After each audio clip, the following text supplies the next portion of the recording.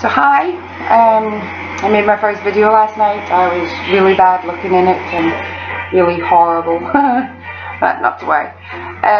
This is my second appeal for Henning to ISIS to appeal for his safety and his release.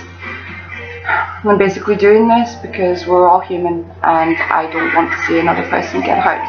I don't want to see another person get killed for someone else's fight. I don't think it's fair.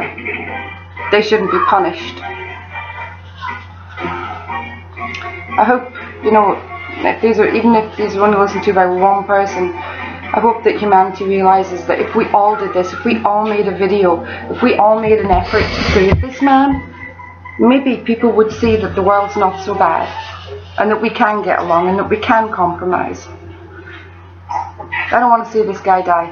I don't think any of you across the world want to see him die. I'd really like to see everybody make a video to support this guy.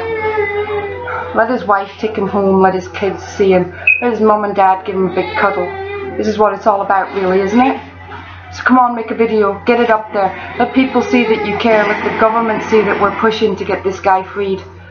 We don't want another video on our screens.